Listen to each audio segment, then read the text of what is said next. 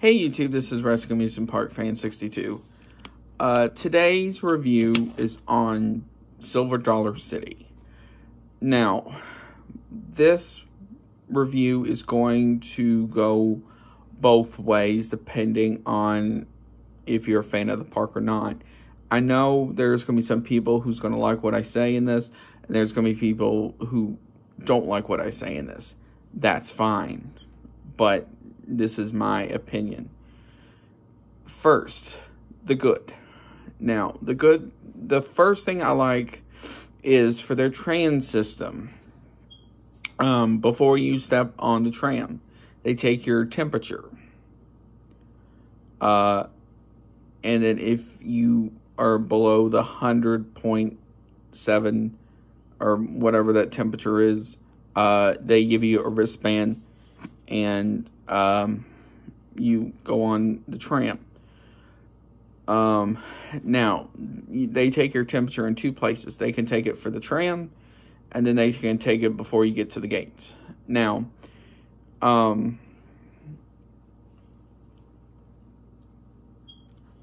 so it's both ways. Now, once you get to the gate, it is confusing, but you just follow what the people do. Now, to get inside, you do go through metal detectors. Now, their security is interesting because as long as it doesn't set off the metal detector, you go through. Okay.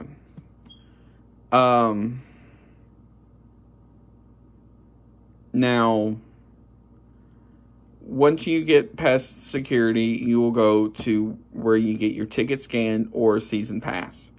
Now, you basically hand it to them, they scan it, and you go in. Now, once you get inside, you will go through like two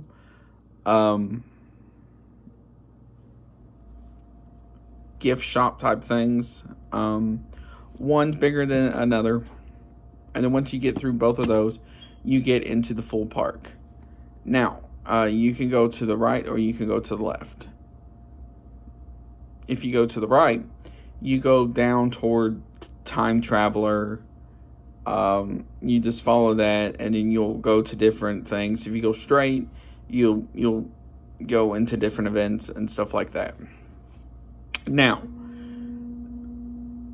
the thing that makes this park interesting is, unlike Dollywood, where you kind of have a suspicion where you're going, with them, you're not really too sure, because you may think you're going one way, you're going another. The problem is they don't have a key standout thing to be like, oh yeah, I gotta go this way. Or like Six Flags, where they have those, like it's an arrow pointing. Now,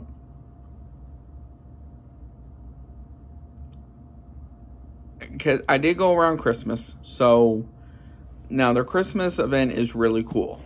You have 6.5 million lights, and then you have like a tree that dances to music and other stuff like that.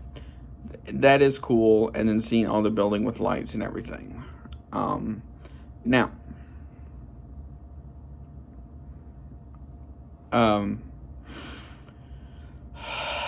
food. Now, I'm going to get a lot of flack for this. Now, I watched a video through Sir Willow, and he was talking about the food at Silver Dollar City. And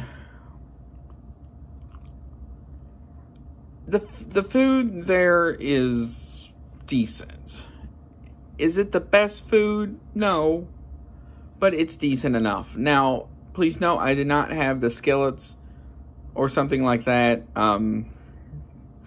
But some of the things that were good were the funnel cakes. Like, they're not overly deep fried. but they're deep fried enough. Chicken tenders and fries, those are a little bit pricey for what you get. Now, Molly's Mill, I think that's how you say it, that is not bad, because you get like a whole, basically, you get like a small holiday meal for $20. Now, please note this,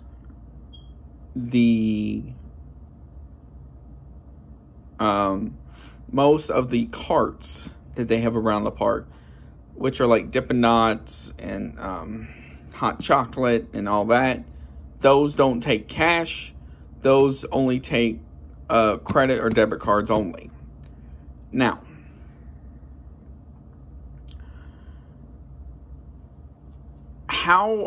the one thing I do like about them are it's not like a Six Flags or Cedar Fair park where, you know, you see like vending machines and ads everywhere and stuff like that. It's pretty tame when it comes to that. Like, the only vending machine I really saw was at Wildfire. But other than that, that's they want you to get it from different restaurants and stuff. The park is pretty clean, which is good.